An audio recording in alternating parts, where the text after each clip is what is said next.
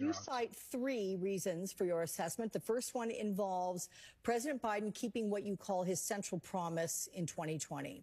What is that? When in the 2020 campaign, his central promise was to get us to the other side of COVID successfully. And I think he's fulfilled that promise. I mean, you look at the economy today, right? We have the strongest recovery of any G7 country, the best job market since the 1960s. You know, the stock market is breaking records. The deficit is down from when he came into office. I think it is just clear as day when you look at where the country is now, that Joe Biden is a good president. The country is better off.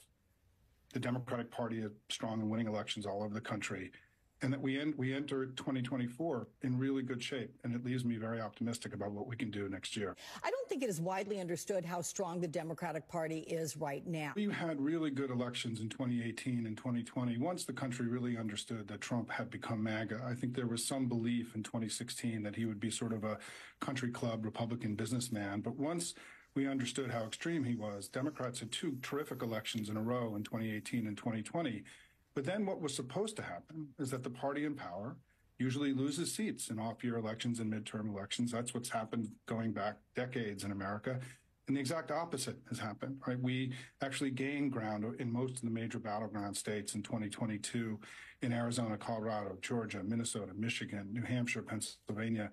And those strong performances that we saw throughout the country in 2022 have carried on into 2023. We just won elections all over the country, right? We took away a 6-week abortion ban in Ohio. We won two of the largest Republican cities in the country, Colorado Springs and Jacksonville.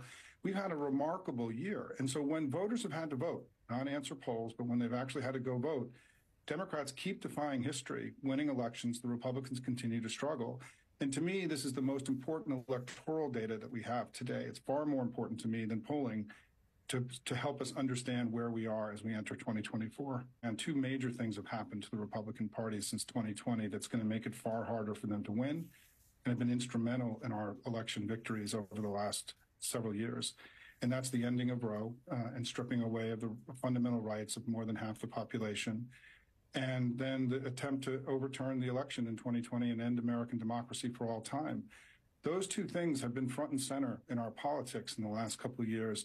And the Republicans have really struggled with these new realities that are weighing down their brand. So I think any comparison to 2016 or 2020 is invalid. This is a new election. Every election's unique. It's always different. It's never like any other election.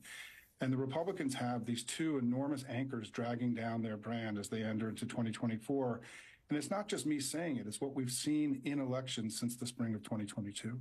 I know you don't necessarily rely on the polls at this point. How do you perceive, though, his standing? Trump, I'm talking about. He's ahead of Biden in some of the recent polls, and that includes a number of the key swing states. Do you think those are just outliers?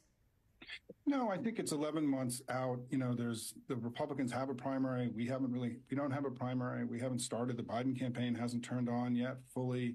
I mean, polls can't predict the future. They can't tell you what's going to happen tomorrow, let alone, you know, what's going to happen 11 months from now. And part of the reason I got 2022 right was that I didn't center my analysis around polling. I looked at a lot of other data, some of the stuff we were discussing today, and I feel really good about where we are. I mean, I think we're going to have a good year next year. I think we're going to win the presidency. We're going to flip the House. I think the Senate's going to be a battle, to the final day and be decided by one seat.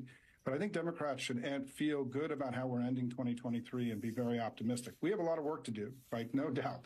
Trump is a formidable candidate, and we're going to have to beat him. But what's important is that I think we have the opportunity in 2024, not just to win an election, but if we can win this one big, if we can win it by 5, 6, 7 points, we can really weaken the hold of MAGA on the Republican Party, which is going to be good for everybody, Democrat and Republican alike.